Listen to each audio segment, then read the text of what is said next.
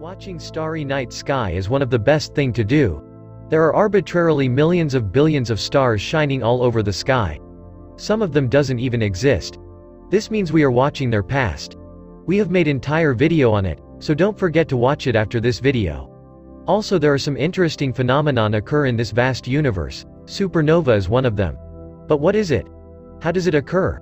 And will we survive if it happened near the Earth? Let's explore it.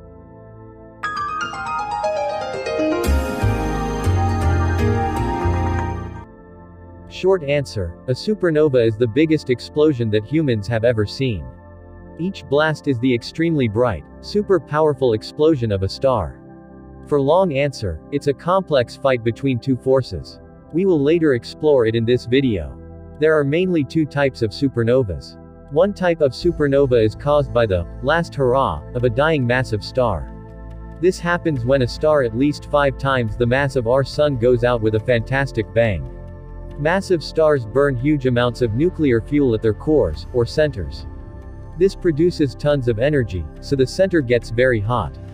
Heat generates pressure, and the pressure created by a star's nuclear burning also keeps that star from collapsing. A star is in balance between two opposite forces. The star's gravity tries to squeeze the star into the smallest, tightest ball possible.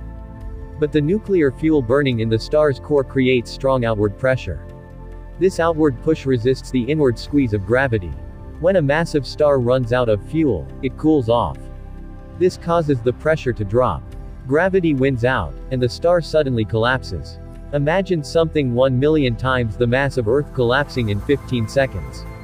The collapse happens so quickly that it creates enormous shock waves that cause the outer part of the star to explode.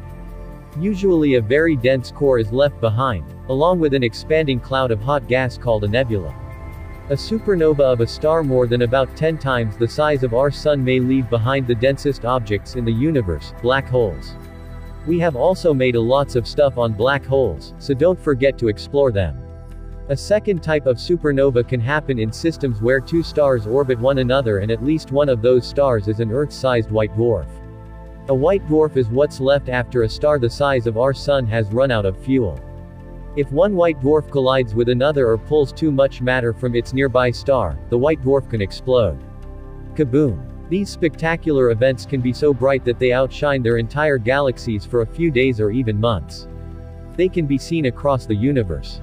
Astronomers believe that about 2 or 3 supernovas occur each century in galaxies like our own Milky Way. Because the universe contains so many galaxies, astronomers observe a few hundred supernovas per year outside our galaxy. Space dust blocks our view of most of the supernovas within the Milky Way. Beagle Juice is the nearest red supergiant star to Earth. Someday it'll explode as a supernova. Whenever Beagle Juice does blow up, our planet Earth is too far away for this explosion to harm, much less destroy, life on Earth. Astrophysicists say we'd have to be within 50 light years of a supernova for it to harm us. Beagle Juice is nearly 10 times this distance.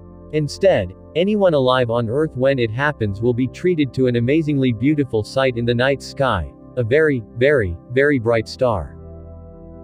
That's it for now. I hope you learned something new today. To join this journey, explore the subscribe button and hit it.